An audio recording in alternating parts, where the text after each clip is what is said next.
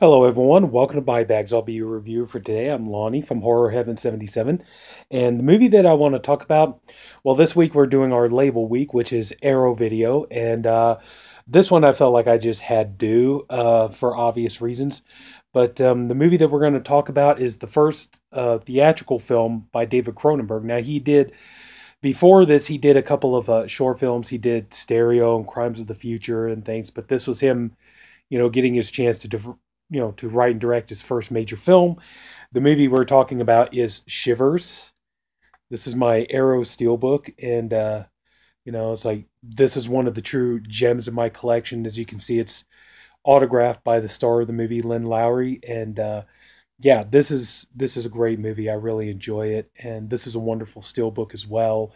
As you can see on the back, has the most iconic image from the whole movie, and for those of you who might not be familiar with it, this movie is. I think this movie is very controversial, even still today.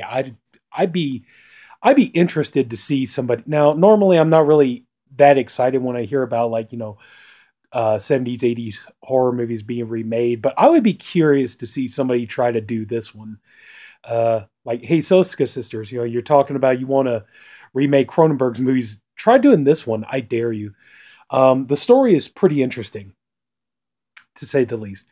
Now, the movie takes place in Starliner Tower, which is a large kind of, at the time, is considered kind of futuristic apartment complex. Is like a little island off of Montreal. There was like a driveway bridge that connected it to Montreal.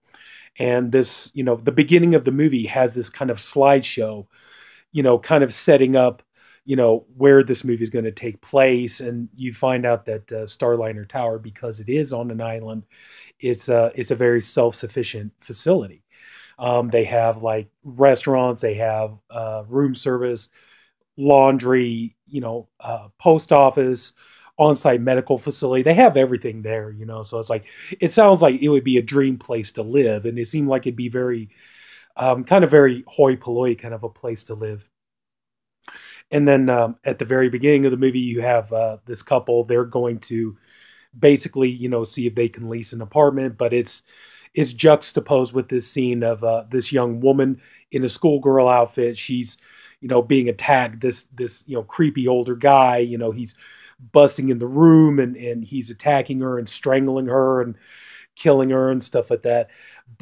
And that's the thing though too, is like at the beginning of the movie, because this movie does have multiple characters. There's a lot going on with all these different characters. So, the girl ends up being strangled, and the guy, takes her body and puts her on the kitchen table. And, she's nude, and he cuts her open. And then he takes a bottle of acid and pours it in the wound. And then he takes a scalpel, he cuts his own throat, kills himself. And then we're introduced to another character, Mr. Tudor. And, he plays into this pretty heavily. He and his wife, they play into it. We're introduced to our main character, who is Dr. St. Luke, played by Paul Hampton, and his Nurse Forsyth, played by the star of the movie, Lynn Lowry. Now they're running the on-site medical facility, and people are saying like that they've been having problems. They've been having kind of like stomach pains in their sides, and they feel like something's like moving in their stomach. And so, the doctor, he's trying to figure out what's going on, and at the same time, he's being contacted by, another physician played by Joe Silver, who's, great character actor. He was also in Rabid. He did the voice of the Creep in Creepshow 2. He's done numerous things. And he's, hey, yeah, I need to talk to you about this guy, this Dr. Hobbs. And then,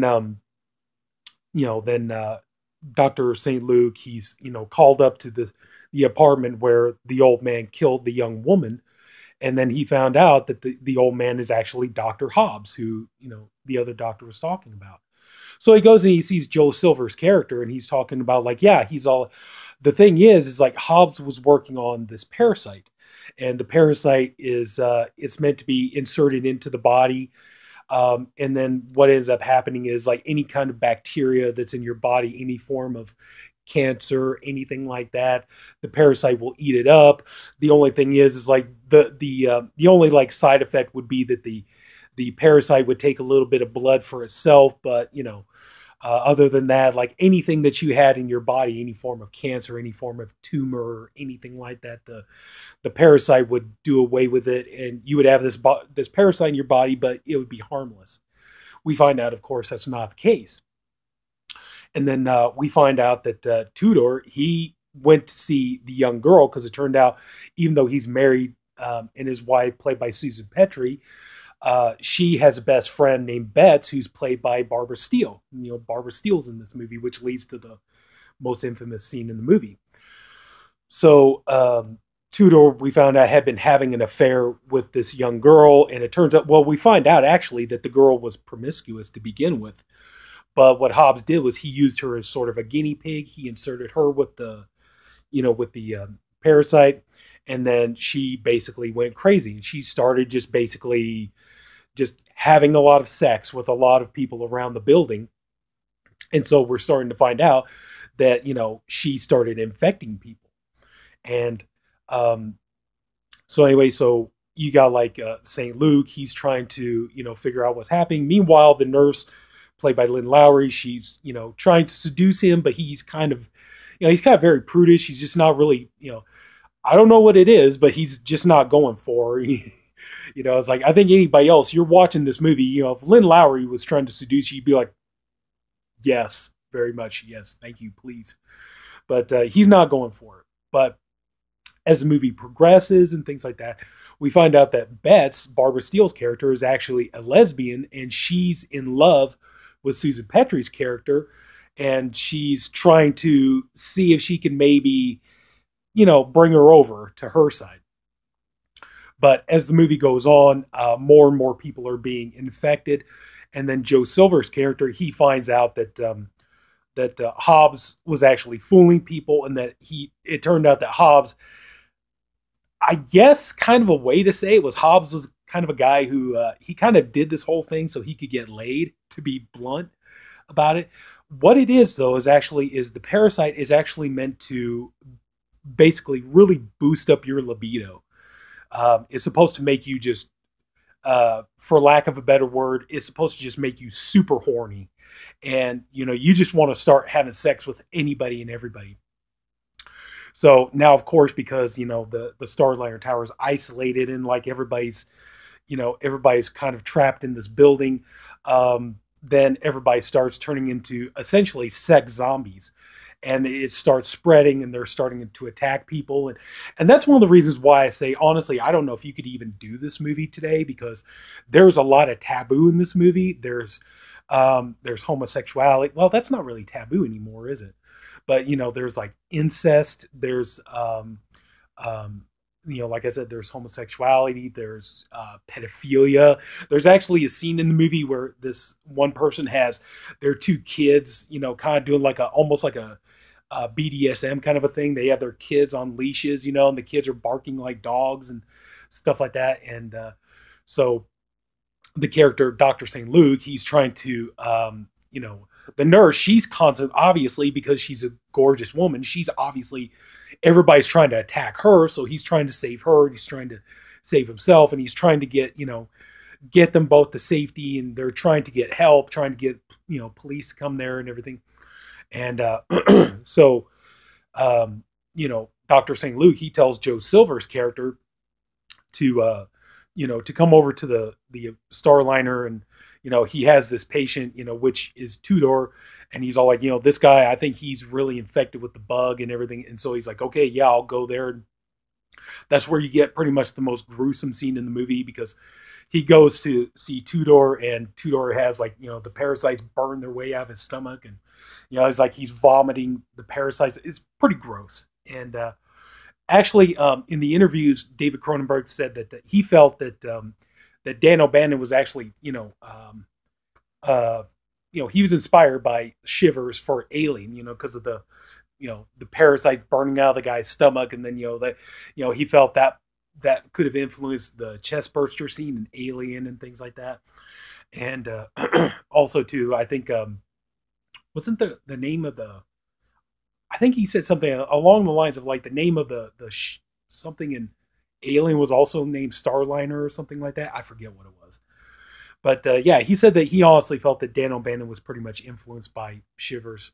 And Shivers came out in 76. Alien came out in 79. But so anyway, so yeah, so the whole movie is basically just this character, Dr. St. Luke. He's trying to avoid, all these sex zombies, I guess you could say. And, it becomes an increasing nightmare. But that's the thing though. It's like, some people, now that's the funny part though, is like with this movie, whenever I explain it to people, a lot of people think it's pornography, and it's not. It's a horror film. It just has a very strong sexual content in it. Yeah, that's one thing though too. I always get a joy out of it. I think it's funny personally. Is like when I see horror fans who are like, "Oh yeah, man, blood, gore, dismemberment, carnage, bring it on, can't get enough." And it's like this has a lot of sex in it, and it's like, huh, what? I don't know. That just tickles me. But anyway, this is a very intriguing movie. It's very interesting. This is, I want to say, this is probably the movie that really kind of started the body horror thing, subgenre. I don't know. I'm sure there have been other movies before this, but this movie, it's powerful sauce. It still works even today. I think even today you could watch this movie and it would still be pretty intense, and it would still be controversial even today. Probably even more so because nowadays the way people are offended by everything. But in terms of filmmaking technique, obviously um, this is a decent film. Okay, it's well made enough, but when you compare this to Cronenberg's later films, obviously, and Cronenberg himself admitted in the interviews that he didn't realize until he got started making the movie. He didn't realize how in over his head he really was. He thought, well, I did my short films. Obviously, doing a feature film couldn't be any different, and he tried for a long time to get the script greenlit. Now, the problem wasn't him getting the script done.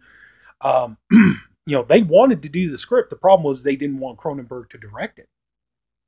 So, he ended up, he even went to Roger Corman at one point. And I think even Corman did the same thing. He said, like, well, I'll buy the script from you and everything. But the thing was, they didn't want Cronenberg to direct it. But he finally managed to get a deal where, with the producers, Andre Dunning and John Link, they would let him direct it. And so they raised the money and he made the movie. And then when he started making the movie, he said like the first couple of days, when he saw the first few days, dailies and stuff, he was horrified. And he's like, oh my God, I don't think I can do this. Like the eye lines are wrong. This doesn't match up. Everything like this is not going to cut together and things like that.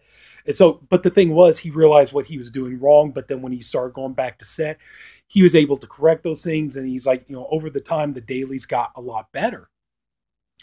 But you're going to realize though, like too, this movie, there's a lot of ADR in the movie, but and it wouldn't be so bad. But the only problem is like usually when the ADR is done, you can tell, because the thing about David Cronenberg, we've all seen interviews with him, we've all heard audio commentaries, audio interviews with him. His voice is so distinct sounding. You just know, and I mean, especially like you watch Nightbreed, where he played Decker. His voice is so distinct sounding. His voice when you hear it. So it's like when you hear all this ADR in the movie and everything, it's Cronenberg's voice. So you could tell it's him. There's like one part where Dr. St. Luke he's trying to get away from the zombies, and he goes into this apartment, and there's this old man with this young woman, and it's Cronenberg's voice. You could hear it. It's like, oh, have you met my daughter Erica? And he starts like fondling this woman and feeling her up and kissing her. And, oh, I think you really love my daughter Erica. Yum, yum, yum, and all this stuff.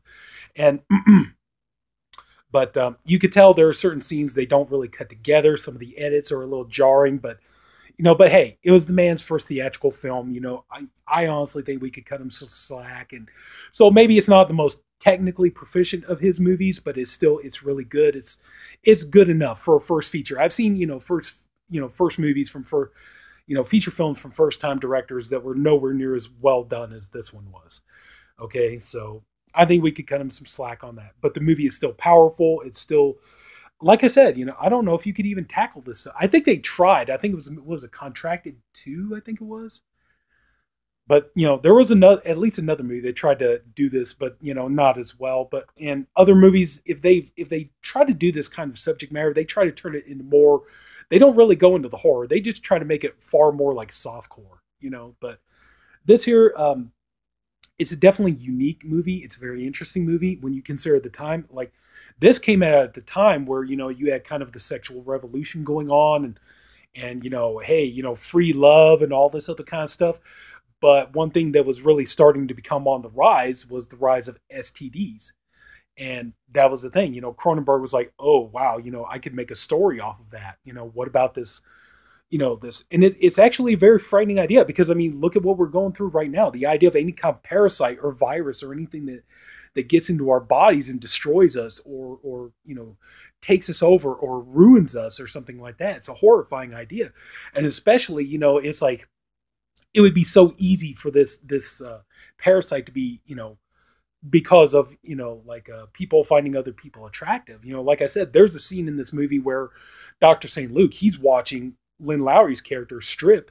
They're done for the day. She's like taking off her nurse's uniform, and she just looks so stunningly beautiful and gorgeous and, and everything. But he's just like completely oblivious to the whole thing. He's not even paying attention to her. But, like anybody else, like if you're a man, you're sitting there watching, it's all like, oh my God, if she had the parasite, I'd be doomed.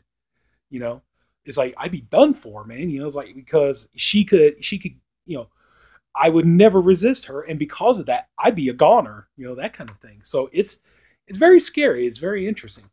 Now, this is the Region release, and it's a beautiful steel book. It comes with this little card here for Mark of the Devil, which is one I really need to get my hands on. But this one here shows you other releases by Arrow. So, but this is a beautiful steel book, and you get this, beautiful collectible booklet, which, the artwork shows you pretty much the most infamous scene in the movie. So, and it has all kinds of interviews. There's, interviews with Cronenberg. Now here's the inside. Beautiful. You got artwork on here's the Blu-ray. Unfortunately, pretty much the artwork on the Blu-ray and the DVD is the same. So there's the Blu-ray, and there's the DVD. Like I said, they're pretty much identical. Well, almost there. But you also get some artwork on the inside of the steelbook, which is nice. So there's a scene where Tudor is vomiting up the parasite, the slug. And really good, special effects by Joe Blasco. But and then here's the outside of the steel book. So yeah, this is a very nice edition put together. Now, a couple of things about the transfer. Now, if you have the Image DVD from back in the day, now that was pretty much put in, cropped 1331 full frame. This here, they ended up they spanned it out to 1781 aspect ratio because they were actually able to get more on the sides and the top and the bottom. So yeah, this is a situation of actually like, taking the aspect ratio from full screen to widescreen actually helped it. But you get a number of interviews on here. Let's see here. I wrote them down because obviously. But yeah, you get interviews with Barbara Steele, Lynn Lowry, actor Alan Coleman, and special effects supervisor Joe Blasco. There's also other interviews with David Cronenberg, producer Ivan Reitman. Yes, Ivan Reitman, Ghostbusters. Andre Link, producer John Dunning, and so on. But yeah, this is definitely a beautiful edition if you can get it. And like I said, because it's autographed. And Lynn Lowry also sent me a poster for Shivers, which unfortunately I can't show. But anyway, though, yeah, this is a really good movie. I enjoy this movie a lot. It's a lot of fun. It's very creepy. I think it is. You get some decent gore in it, and it's an interesting idea. It's an overall very interesting subject. And I would say, yeah, I mean, it's definitely available on streaming. I know I have it on my Vudu account as well. But so anyway, so yeah, just if you get a chance, if you can find this, I say go for it. It'd be nice though if they put like it'd be nice if we can get an American version of it too. So that way people who don't have, region-free Blu-ray players can enjoy it. But anyway, that's about it. So yeah, Sex Zombies. So check it out. So if anybody took the time to watch all this, I thank you for doing it. I appreciate you for doing it. I honestly hope you enjoyed this video. If you did, please like the video. If you haven't already, go ahead and subscribe to the Body Bags channel. We have a different reviewer for every day of the week. I'm the Saturday reviewer.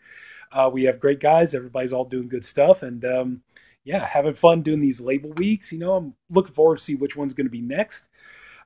We got our theme week, which I think is war horror. That's going to be interesting to do. So anyway, so take care, everyone. Have a good night, and I'll see you later.